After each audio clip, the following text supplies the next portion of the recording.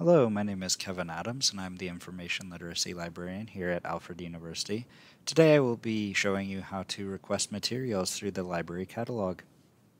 We will begin on the library homepage, which will just be herrick.alfred.edu.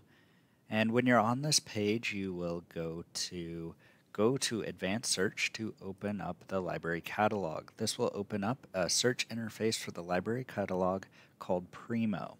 And you'll have two search fields here.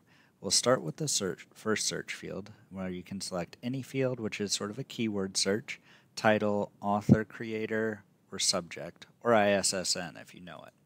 We'll start with title. I want to find the book Dune.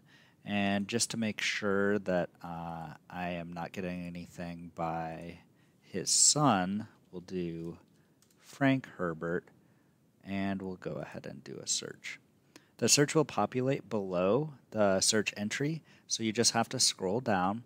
If you have too many results, you can always filter on the left-hand side, but I actually see the book that I'm interested in right here.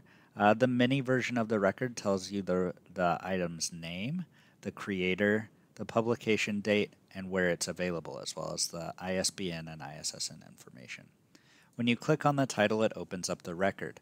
The record, again, will produce this information up at the very top, and more information will populate below. In order to pick up a book, we'll go down to where it says Get It. At this point, if you have not yet signed in, you can click Sign In. Sign In will bring up a box where you can log in using your standard Alfred credentials. This should be the same thing that logs you into things like your email address. Upon clicking on this, it will open up a link where you can click Request for Pickup in the library.